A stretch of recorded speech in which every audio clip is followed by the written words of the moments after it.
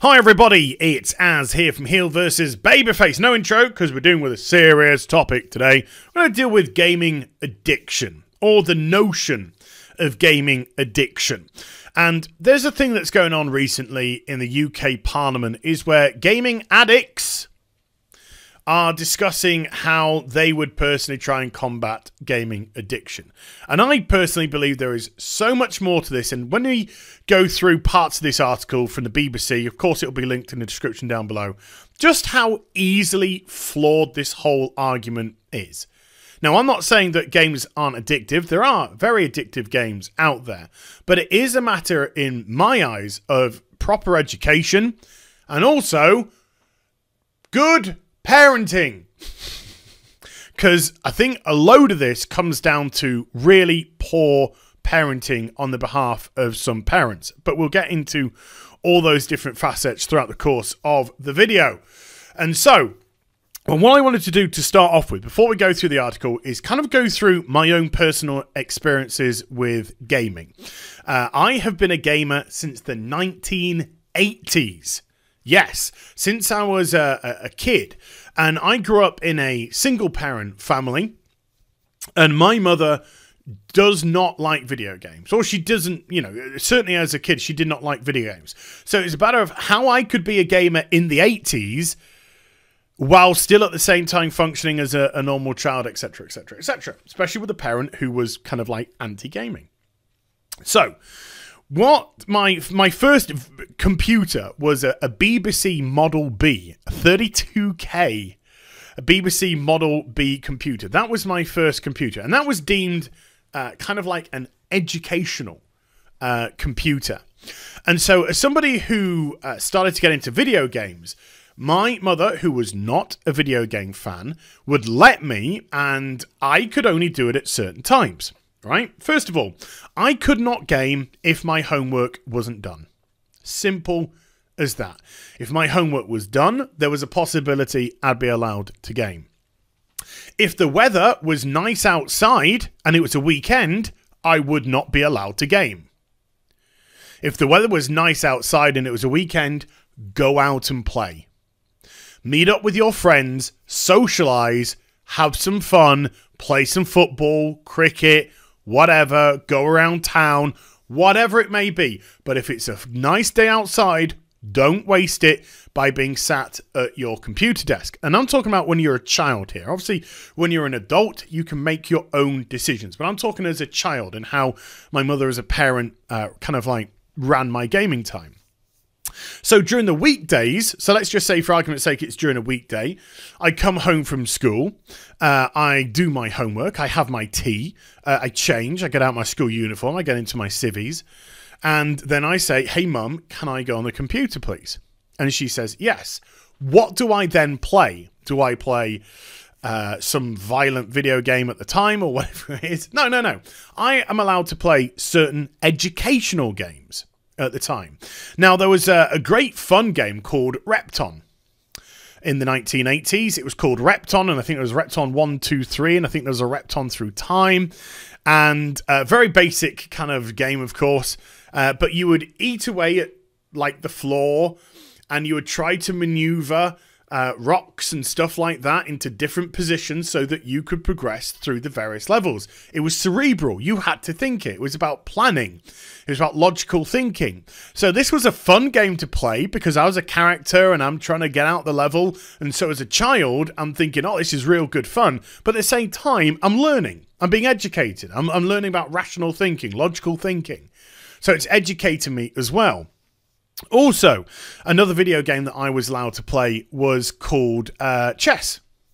You may have heard of it. But the twist, I was allowed to play battle chess. And battle chess is just chess like anything else, but when the characters go to take each other, they would fight and there would be a fighting animation, and whichever piece did the aggressive move would win. And so you'd get that, and it was fun because you could get to see how a knight would attack a queen, or how a queen would attack a pawn, how a king could even be. So you got to see different ways in which different pieces would have combat with different characters. But at the same time, it taught me chess. It taught me about trying how to win chess, logical thinking again, planning, all that kind of stuff. But at the same time, still giving me elements of fun because I got like combat and, ooh, this is a bit risky and all that kind of stuff. So I was allowed to play when I was very, very young, these sort of educational games. And because we're a single family, I'm not doing an oh woe is me story here, we're very poor. We were very poor, and we lived in a part of the country which wasn't poor, and so we kind of got looked down on rather a lot because there were a lot of rich kids at my school, and they could have anything they wanted, anything that they wanted, and we couldn't. My mother couldn't afford. I'm not saying that she wouldn't want to. I'm sure she would have wanted to give us what we ever, you know, whatever we wanted, but within reason, of course, because she was a very responsible parent. But at the same time, you know, we couldn't afford Master Systems, we couldn't afford Mega Drives. Or anything like this. No. And so my first Mega Drive was a Mega Drive that I earned through working. I got a job, I earned money, and I earned enough money to be able to afford a second-hand Mega Drive. And that's how we used to buy our stuff. We would get the local paper. We'd look in the computer section, because it would be classed as computers, and then I would see if there was a Mega Drive, hopefully with a couple of games, for sale for, I think it was roughly around £50 or so, round about that price, £30, you know, whatever it may be. And I'd look and I'd look, and when I found a deal, then I bought the Mega Drive, and I got my first Mega Drive. So I was taught about responsibility as well. I was taught about earning my stuff, not having it just given to me.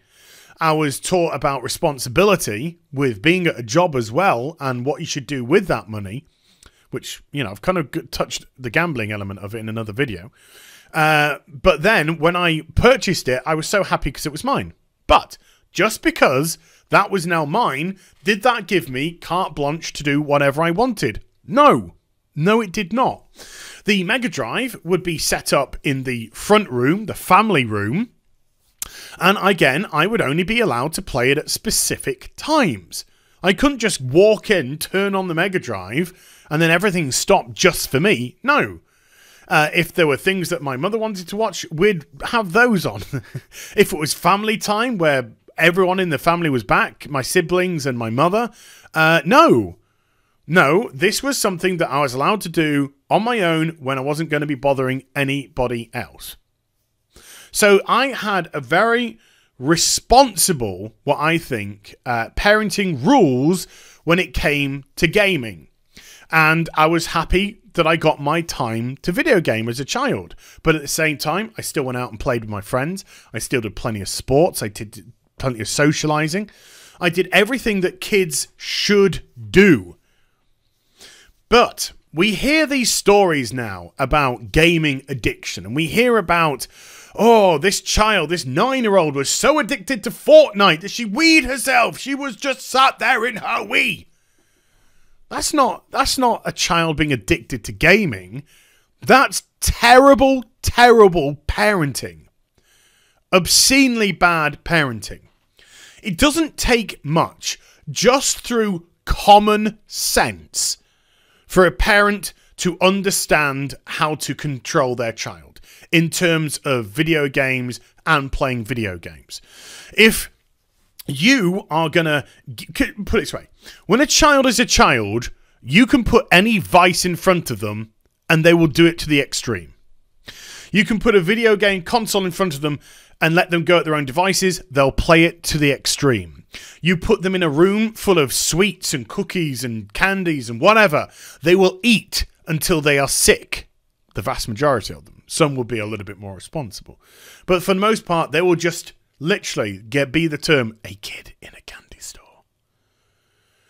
So if you put a vice in front of a kid and give them carte blanche to do whatever they want, they will do whatever they want. And this is why things like that commonsensically have to be managed. So if you do have a young child and you have a Switch with them, then as a parent, as a responsible parent, the Switch should be under your control. Potentially under lock and key in a cabinet. And it can come out at certain times. If they're allowed to game for a couple of hours a day, it comes out, a couple of hours a day. If they want to play it in the front room and be social with the rest of the family, which is probably what they should, give them some headphones so they can plug the headphones in so they're not bothering everyone else by the noise of the machine. Just common sensical things like that. And then at night, it gets locked away in the cabinet so there is no temptation for them to put it on. It's not going to interfere with their sleeping pattern. It's not going to interfere with anything like that. And I think one of the best things, looking back at it as a kid, I was like, but I think one of the best things that my mum did when it came to gaming was the outside door rule. When it's a weekend and it's a beautiful day, no gaming. You're not allowed to game. No. Go out, visit friends, socialize, play in the park, whatever it may be. But, and I'm going to put a but in here, because I spoke to a friend about this earlier, and they brought up a very good point. Because we live in such a snowflake culture nowadays that if I was to get a Switch for my child, metaphorical, and if I gave it to them and I said, right, you can only have it for 2 hours a day, and then I put it under lock and key, we're suddenly in such a snowflake culture, that could be abuse. That could be theft. That is the child's Switch. There was a recent story in the United States of America where a girl had her parent arrested for taking her phone away because it was her phone, and she called up the police and reported them for theft.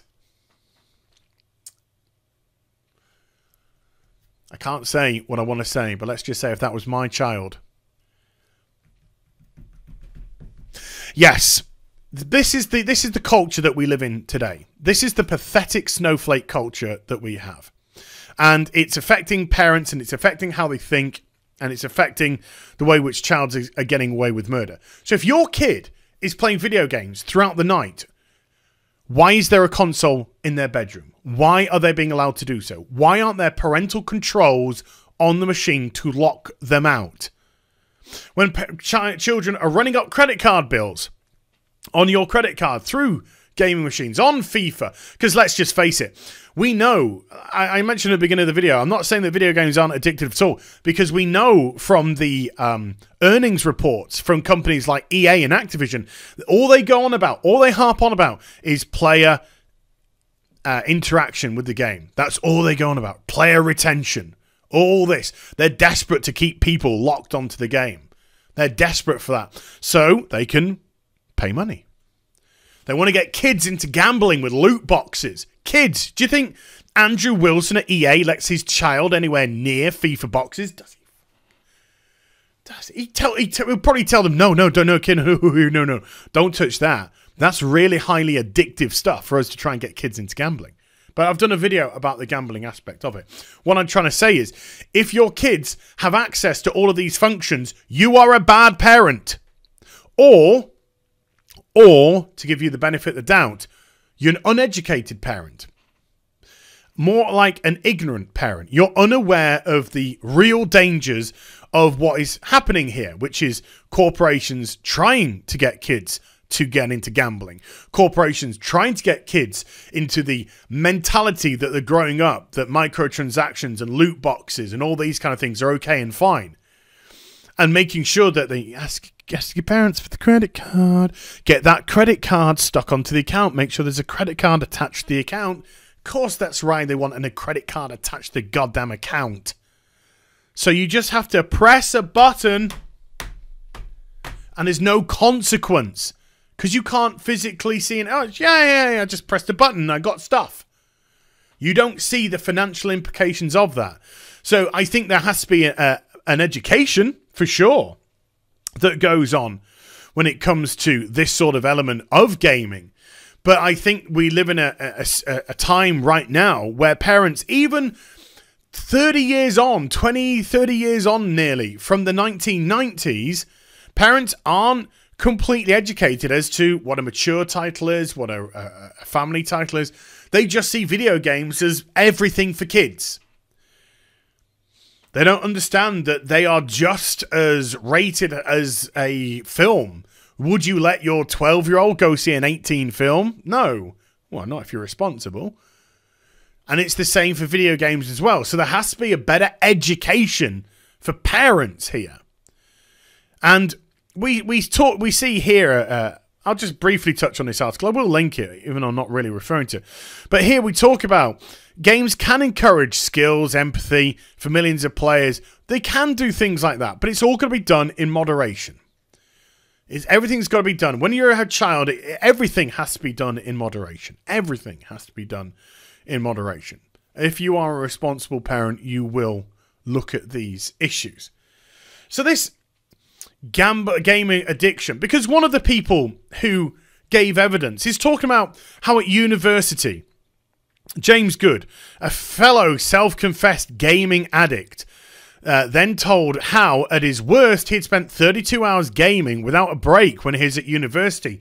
You read that just as those two lines, and you think, oh my goodness, that's terrible. He got highly addicted to games. And then you listen to the next paragraph, and you realise it's actually really got nothing to do with gaming at all.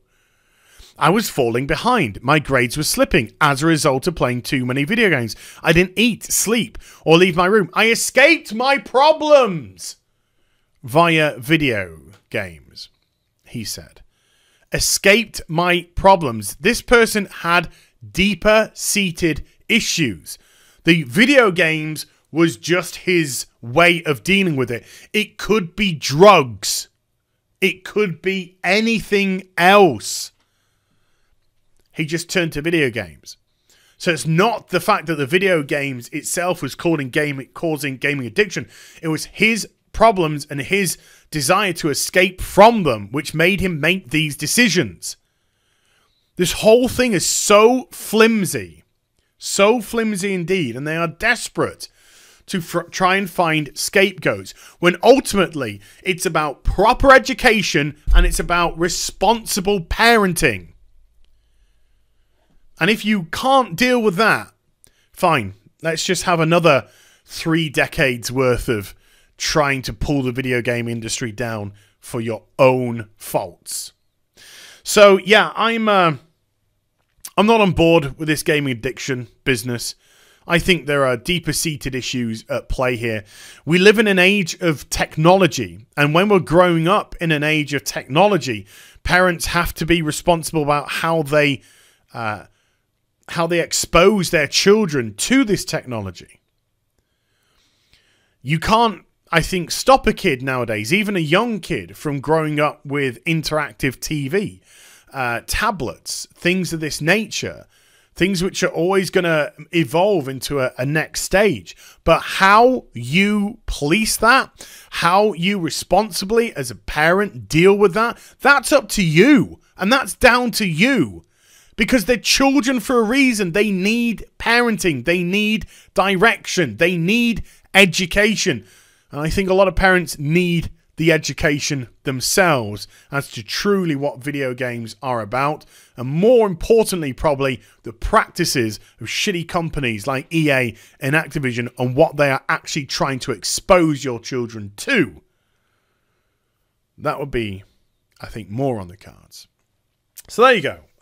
Take this video however you want it, but I do hope you got something from it. If you did, please do get a thumbs up and also subscribe to the channel. Follow me on social media and Twitch for live streaming. Links, they're in the description box down below, and I'll be back with some more stuff very soon. You take care. Bye for now.